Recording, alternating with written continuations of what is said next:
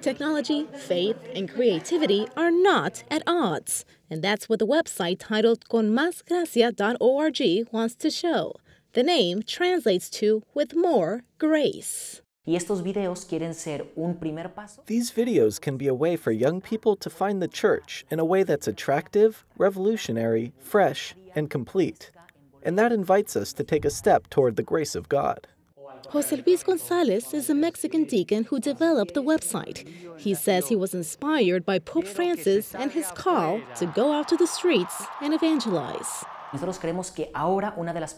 We believe that now, one of the peripheries of young people is digital mediums. The internet, platforms, mobile phones, and computers. They're connected 24/7.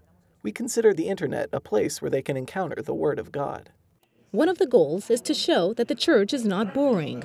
In some videos, José Luis goes out to the street and teaches magic tricks that provide lessons about Christianity.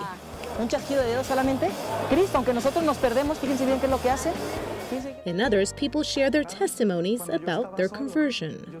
There's also a blog for young people that offers answers about different issues like sexuality, courtship, and the Bible. The Mexican deacon was recently in Rome to spread word about his project. In fact, he attended the Pope's general audience, and he even had the chance to give him a gift. I had the delusion that I would trade papal hats with him. I showed him mine, and he said with a smile, "It depends." And I said, "It depends on what, Holy Father?" And he said it depended on the size. Then it made me laugh.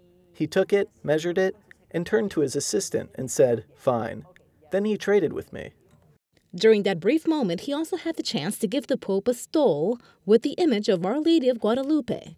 And of course, he also talked about his project. He said he wants people to go out and take action, but with grace.